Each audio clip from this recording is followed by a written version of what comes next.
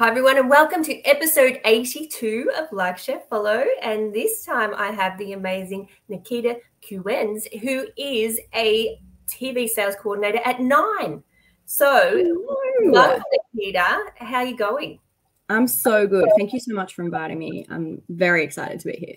Well, thanks for being on the show. And so you finished your last semester at the University of the Sunshine Coast. It was at the end of last year. And so tell me, what have you been doing since that time? Okay, so when I first graduated, I was working at David Jones. I'd been there since like July last year. And I was just working and I wasn't actively looking for a job. I was in that phase of being like too scared, the imposter syndrome, all of it was there. And I was like, I'm not ready. So I didn't look for a job at all. But I actually got an email from my the previous marketing manager at 9 who I interned with last year. And she had sent me an email saying they were looking for an executive assistant in the sales department. And I was like, oh, like I'll apply for that. It's fun. Like, why not? And especially because someone so high up has sent it to you, like it would be rude not to apply. And so, yeah, I applied for that. And I actually got a call from my now boss for a completely different role, which I now work in. And he kind of sold me that role. And yeah, it was just really exciting. And there was a lot of growth in the particular role that I'm in now. So yeah, it was really exciting and I definitely went for that. I actually did my interview in the car after the end of my yeah.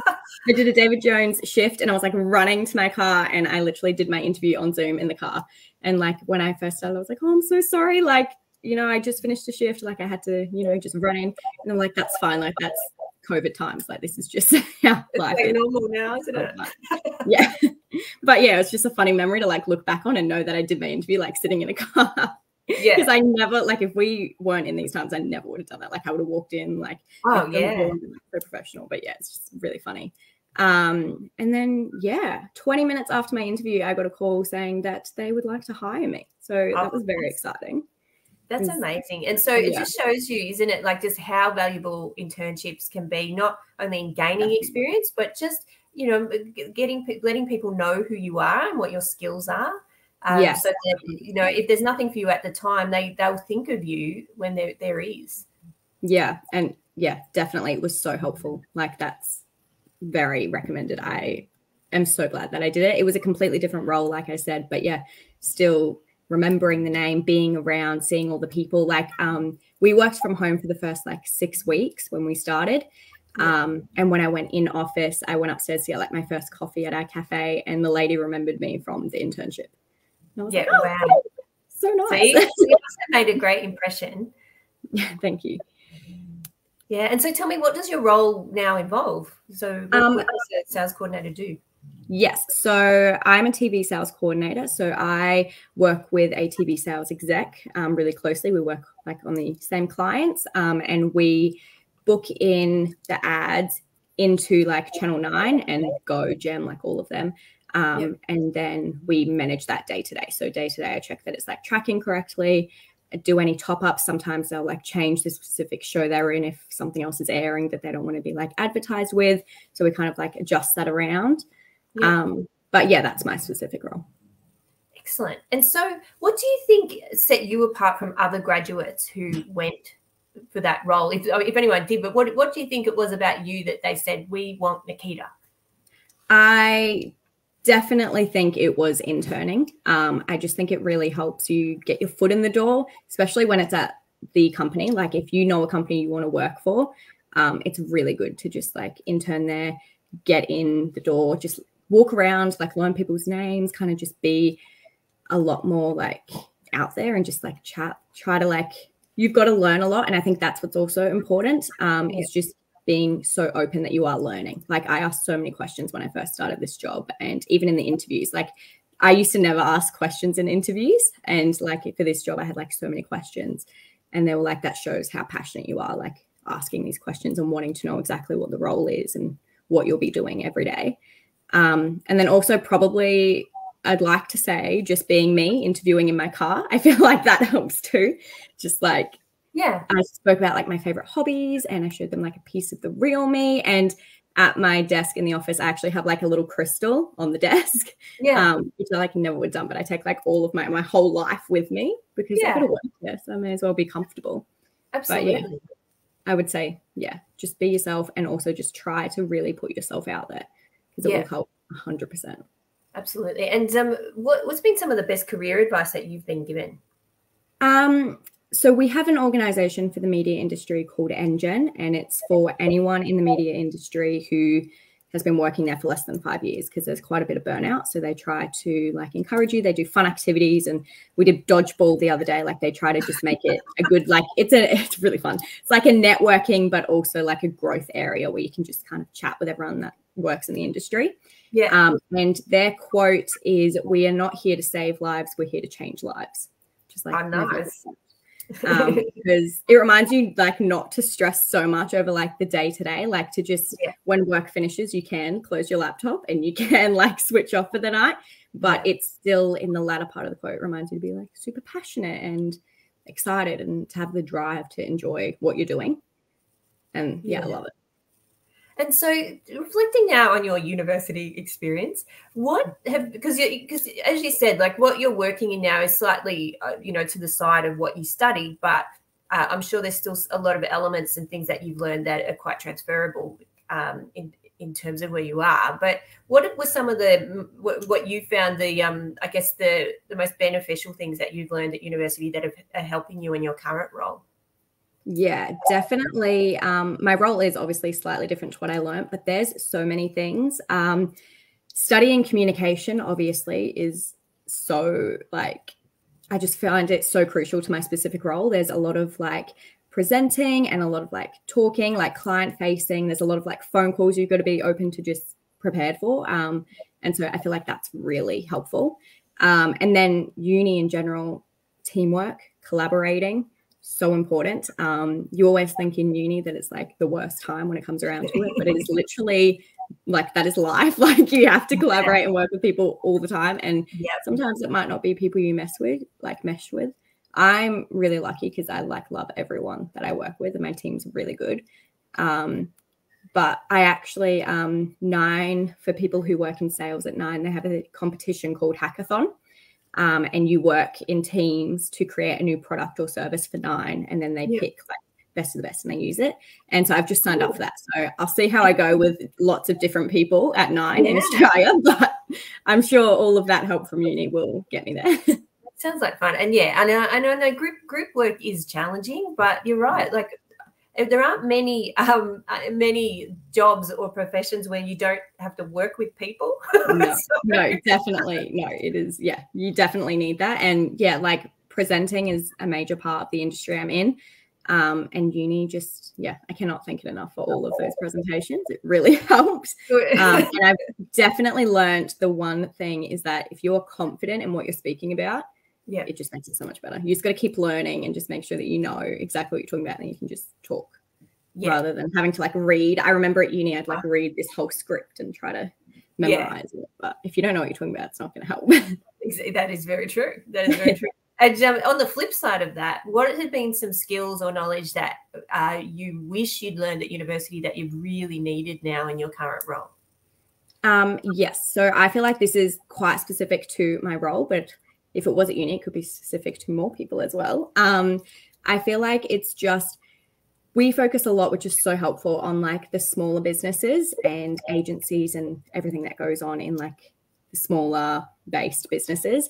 And it kind of, I feel personally, and from other people I've spoken to, it kind of puts like a fear in you that you think these big companies aren't something you can ever work for, or you can like get into in an entry-level position. But I'm living proof that it is possible. And there's so many entry-level positions at these big companies that they love to just take someone who's just graduated and teach you all the ropes and show you all these things. And there's so much growth you can do. And there's like the media owners, which is us, and there's media agencies, that there's so many areas that you can get into.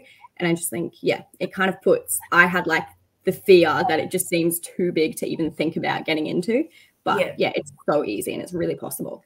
Yeah, and I totally agree with that. And I mean, my first job out of uni was at ABC TV. So so it definitely is possible even back then. So Yeah, so I guess, I don't know, maybe that could be more of a, like, for internships, like, how did you get your internship when you were at uni?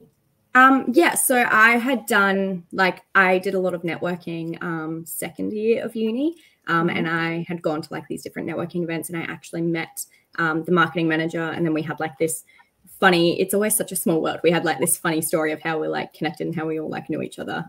So yeah, that was probably a year before my internship, and then I reached out to her for the internship, and she had said yeah. So I think just relationships and just excellent. And so, if you don't mind me asking, what networking event was that?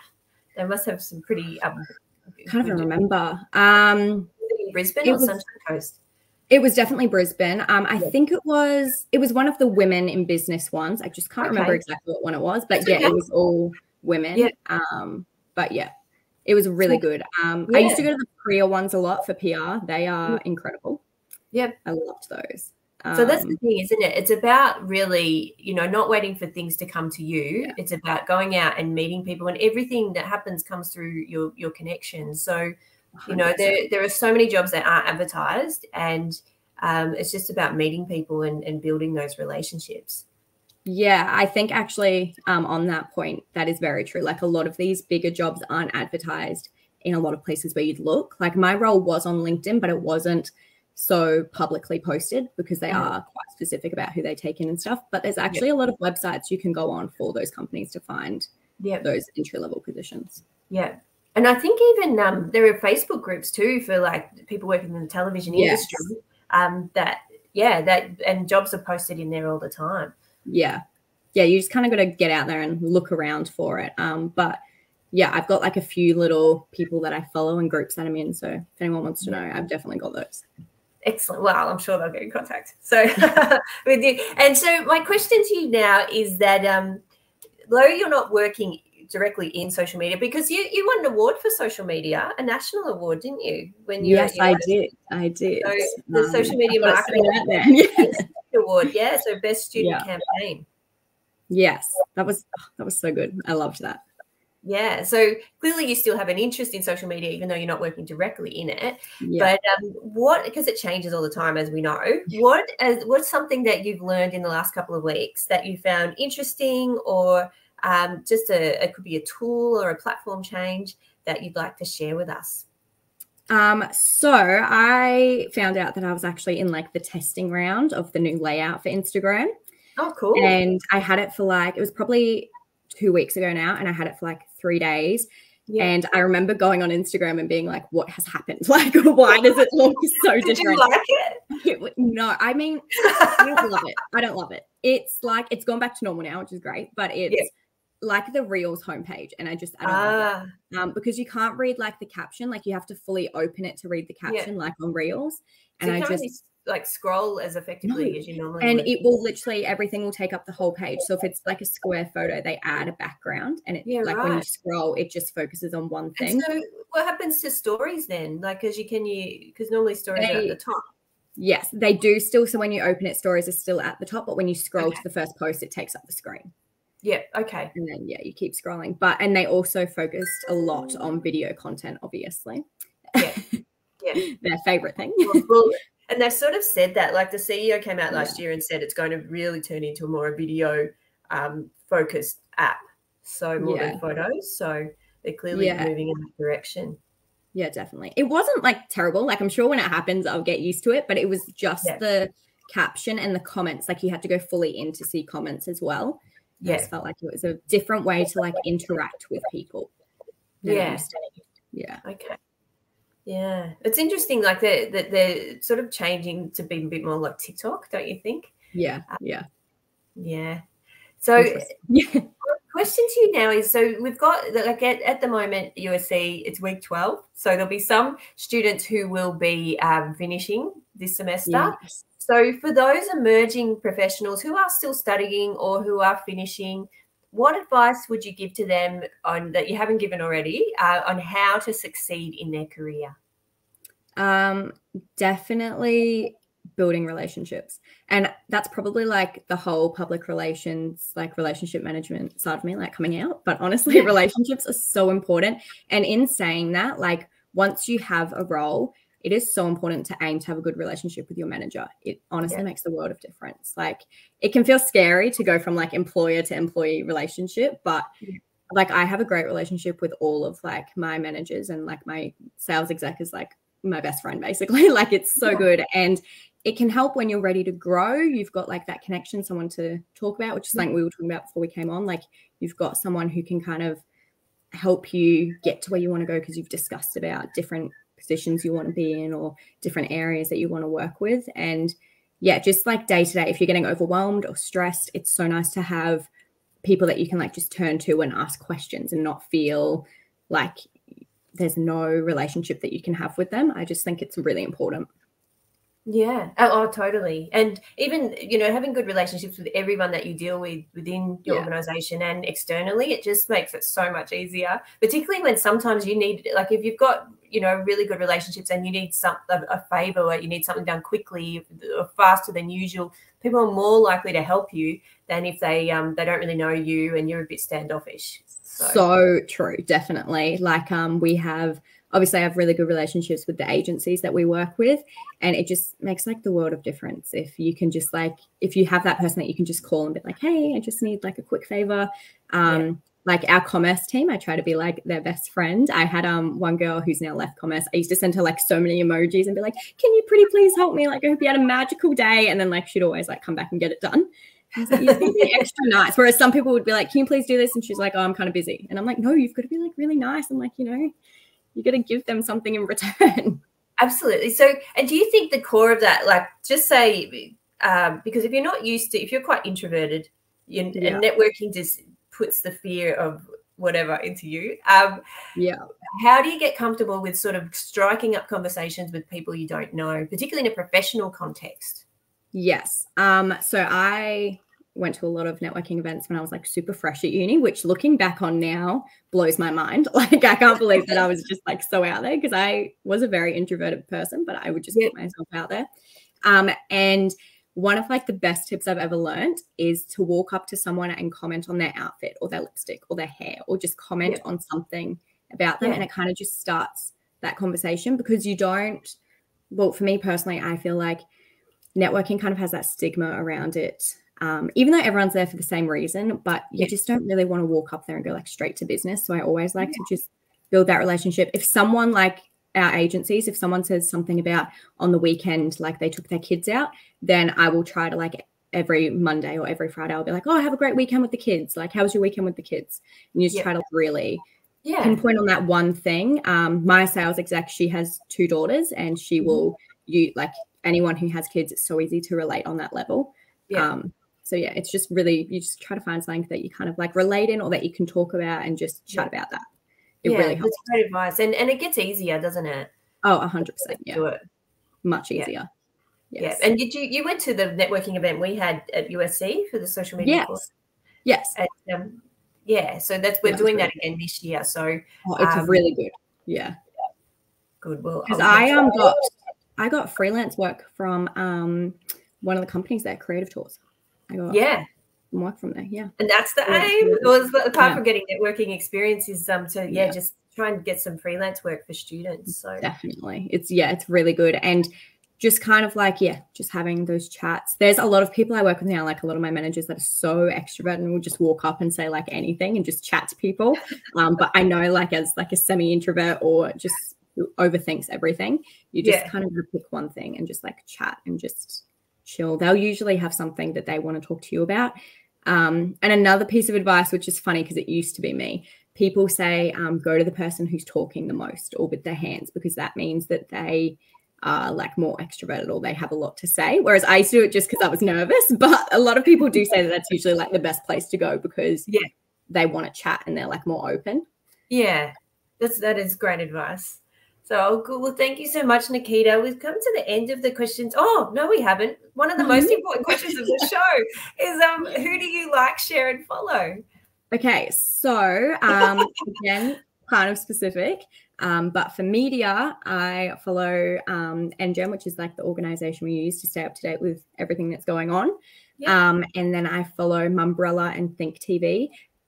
They're specifically media related. Mumbrella actually has a podcast, and every week they go through the ratings of the week, our new shows versus like Seven's new shows, and they kind of discuss like how each channel and everything's like rating and how we're going along, which is really cool. Yeah. And then I am like, I believe that like our mental health is like really important in this industry. So I actually follow a lady called Shay at honu.haven. And she's a somatic healer for like nervous system. And so, yeah, I just think it keeps you mentally strong, helps you understand like your body's cues and what's going on. And yeah, it really is really helpful. Excellent. So maybe you could even tag some of those accounts in the comments so other people can follow too. Yeah, definitely.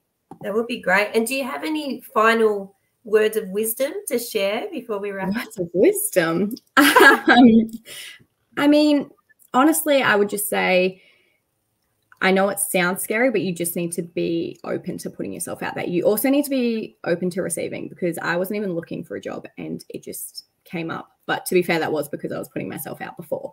But you just need to be able to like, you need to be, when these opportunities come up at uni, to work with, we used to do a lot of like work for real clients, get in on that. Also talk to them about other stuff, because that is another way of how I got freelance work from there. Once you work with them, they are really open to taking on like a lot of the work from you, which I love.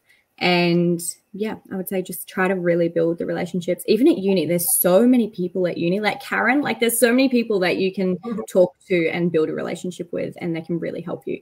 So yeah. Final piece of advice. Thank you so much. And we've had someone comment. So it was Suwaib bin Musa who said, "Hello, thanks for the show." Well, thank you very much. Thank you. Thank you. So thank you so much, everyone, for watching, and we'll be back soon. So if you studied social media at USC and have graduated, we would love to have you on Like, Share, Follow. So please get in contact with me and we'll have you on the show. So thank you so much, Nikita, and have a great day, and congratulations on all your success. Thank you so much. Thank you. Thanks. Yeah.